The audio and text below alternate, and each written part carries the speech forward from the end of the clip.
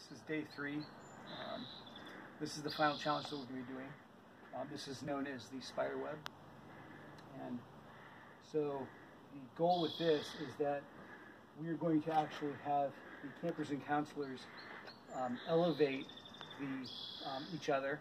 We're going to give them a set of cards. So we're going to have a deck of cards that's going to go from essentially 2 up through ace or whatever, or ace through king, and that will determine the order that they're going to go through the webbing.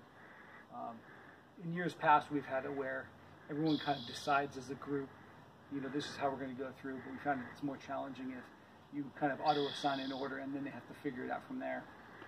So as they go through this, they can't touch any part of the webbing. If they do, then they're going to have to come back through. There's enough open places here for everyone to get through. Generally, we only have about 12 people max, so there's more than that, number of spots here. So there's ample room. You'll notice that some of these are smaller, like this one, a little bit bigger, up to really big.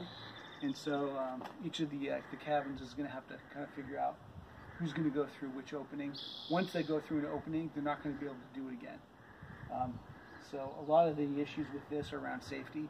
Since we're picking people up off the ground, we don't want to have them drop, especially on the webbing, on the support beams, or anything like that. So we'll go over that, but this is the final element that we'll be doing, and it'll take a little bit of time to get through.